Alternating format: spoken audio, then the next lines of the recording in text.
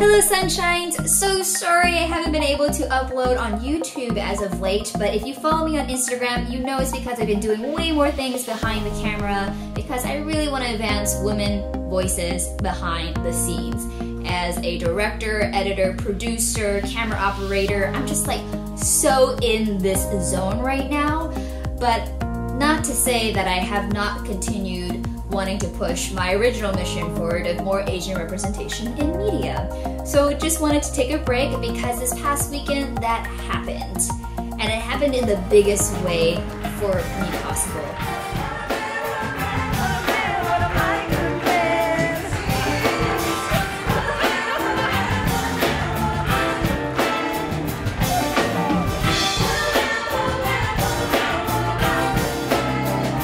No big deal.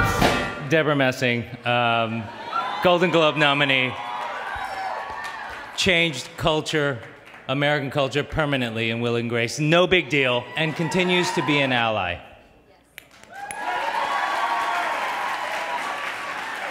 Yes, that's me standing next to Debra Messing as she presented the award of Actor in a Film to John Cho. What?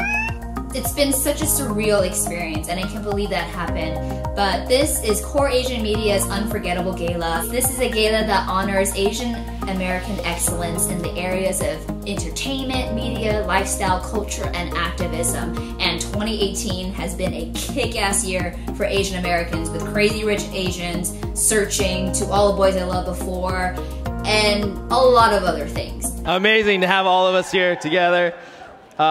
Lisa, Lou, everybody, amazing.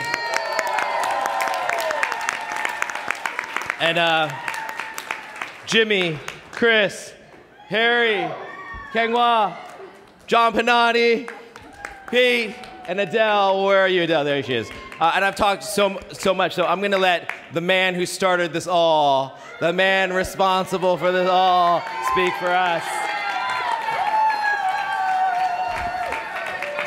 This was the 17th annual gala. So for the past 16 years, I haven't been invited because A, I'm not a big enough of a Asian American celebrity, and 2, I don't have enough money to shell out to sponsor a table.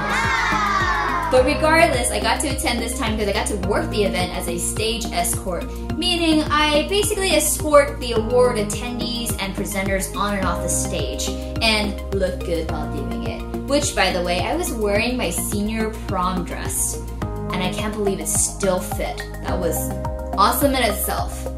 Hosting the event was one of my biggest inspirations, Jeannie Mai, and I got to basically chill with her in the green room the entire time because since we both had to be on the stage, we were in the same green room together. I just want to give a huge shout out to my girl Grace Sue, who actually edited all the videos in the award show, by the by, and Core Asian Media for giving me such a life-changing role.